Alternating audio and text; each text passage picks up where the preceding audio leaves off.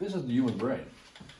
And at Specs Lab, we studied the human brain and we discovered something truly amazing, which is appearing in this article today in PNAS.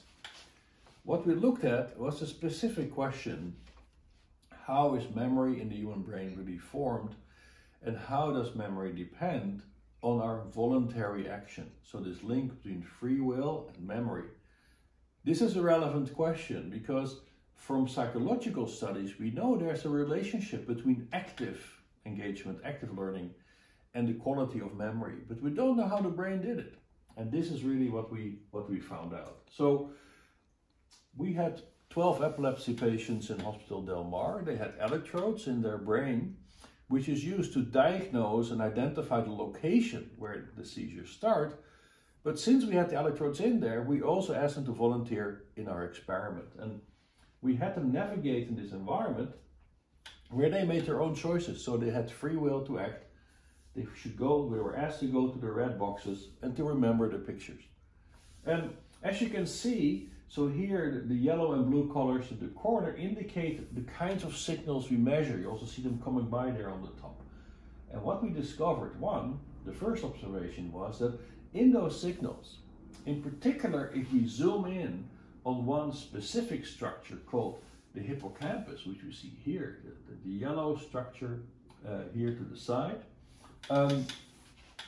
that the activity is organized, it's orchestrated. In particular, there's a slowly oscillating response around 5 hertz, so 5 cycles per second, which is called the theta wave, which becomes very strong and prominent when you're active. When you're passive in this environment, so you just go around on a little cart, you're not making your own choices, you don't see this pronounced oscillatory response. So the first observation was that we show that the quality of the memory recall depends critically on the prominence of this slow oscillatory response that orchestrates how the memory is formed.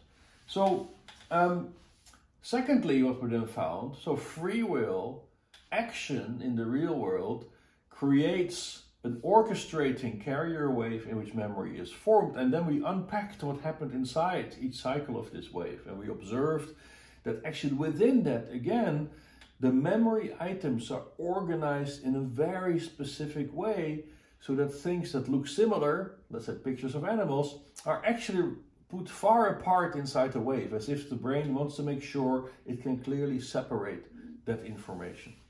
We also observed that within every cycle of this wave, storing a new memory happens in one part of the cycle, while remembering something from the past happens in another part of the cycle. So the theta wave is the big orchestrator of memory that is driven by our voluntary action. So what does it mean?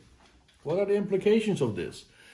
Well, we want to improve education, give people the freedom to learn and discover.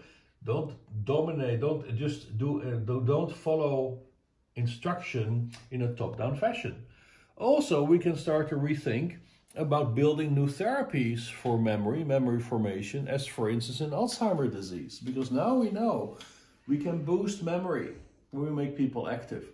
So we have to rethink also how we build cognitive reserve in patients who have deficits of memory, and most fundamentally, it again shows our brains are built for people who have freedom to act, freedom to experience, and freedom to recollect.